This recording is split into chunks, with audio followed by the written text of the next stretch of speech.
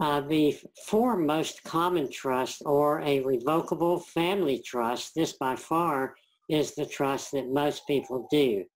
You can also have an irrevocable family trust, and that, as it says, is one that cannot be revoked at any time, as the first one can. You can also have an asset protection trust, which is an irrevocable trust, but has other special terms set up in it to avoid creditors.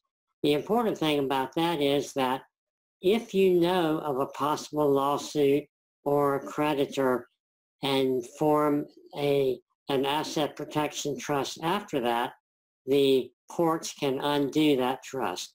Finally, there's a special needs trust, and that is a special trust set up by statute that is for someone who is handicapped in some way, a special needs person.